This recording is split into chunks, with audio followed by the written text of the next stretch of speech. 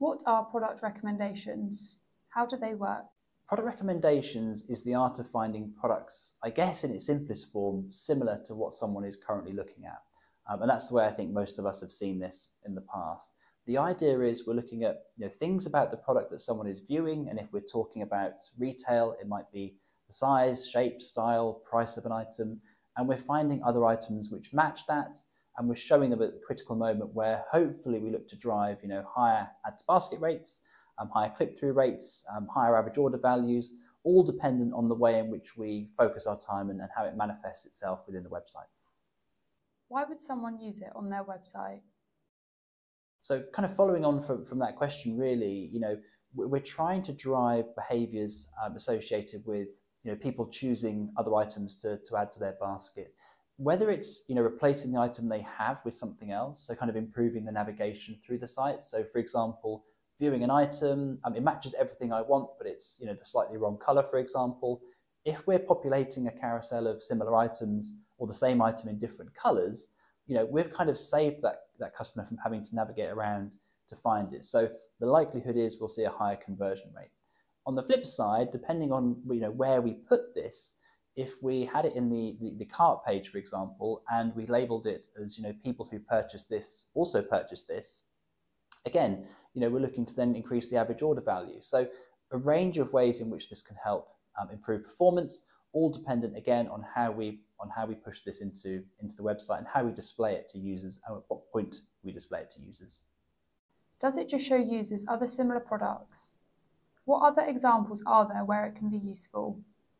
So this is a good question, because similar is quite a broad term, if you like. A huge amount of information can be collected about items that people are looking at on a website, and retail is again the easiest example of that. Everything to do with something that's being viewed, a product, for example, everything I've mentioned prior to this, the shape, the style, the price, the color, it could be the pattern, it could be a similar review level, anything that you know about that product, anything which becomes almost a criteria, if you like, or an attribute, can be kept and stored and then can be referenced against to find other items or products. But it doesn't stop there really, because if you think about what we're doing, we're just taking something with certain attributes and we're finding something similar with those attributes. This could be something you populate in a search bar, for example. If someone's searching for something, we could show them things that are also similar. It could work on content, such as blogs, for example. Again, if you always think about these things, what's the mechanism behind it, you'll see there's a huge range of possibilities and opportunities that you have by utilizing something like this. How does it adapt? And how can I tailor it to what my users want? So again, really good question. And I think that, going back to the previous answer I gave, which was talking around the criteria, if you like, or the attributes for a certain item, it's entirely down to you what you're trying to achieve. Either you're trying to get people to add to basket more, you're trying to increase the average order value, you're trying to increase the units ordered or the units added to basket. Whatever that is going to define exactly how you set this up. If you want to show more expensive products in a carousel of related products to the item that someone or the product that someone is looking at, you can do. If you want to show items which are cheaper to try and increase the conversion rate, you can do. If you want to show items which go hand in hand with the product that someone is viewing, again, you might increase the average number of units added to a basket. Again, if you think about what the outcome you're trying to achieve is, this is completely adaptable to try and help you sort of service that requirement. How does it work with experimentation and a wider CRO program?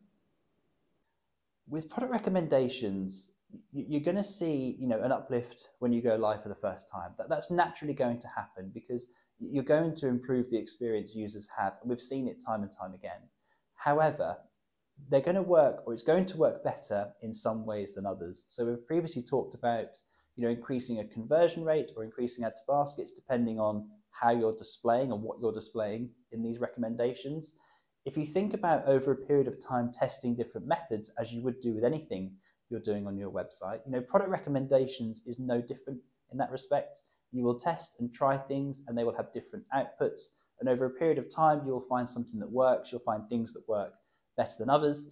but it's completely up to you in terms of how you run with it. But in my mind, it's its own strategy. It's its own path of work, if you like. Why would I choose to use Webtrends Optimize for product recommendations rather than an alternative vendor? Again, really good question. And I think it all comes down to the adaptability of what we have available. So we've talked about the obvious places to run things like product recommendations, in a cart or basket page where people are, about to go through and purchase something. That's a critical time to show things they could be adding to their basket. Showing it on product pages to help with navigation, for example. Again, all really key ways of using this. However, the output of what we have really is what we'd call an endpoint for you to latch onto to display whatever you want, wherever you want, whenever you want. And a great example of this we've seen more recently is people using this mechanism within emails. So they're sending out a newsletter to their list of users, a new product or a new line, a new brand's come on board, and they want to incorporate some of the products within there. Again, our endpoint is completely flexible and adaptable and allows you to do that. So everyone has their own way of doing things. We've tried to create something which is, quite generic in terms of how it can be used and where it can be used, but ultimately, massively comprehensive in, how adaptable it can be in the background. Thanks for watching our video. To learn more, go to www.webtrends-optimize.com.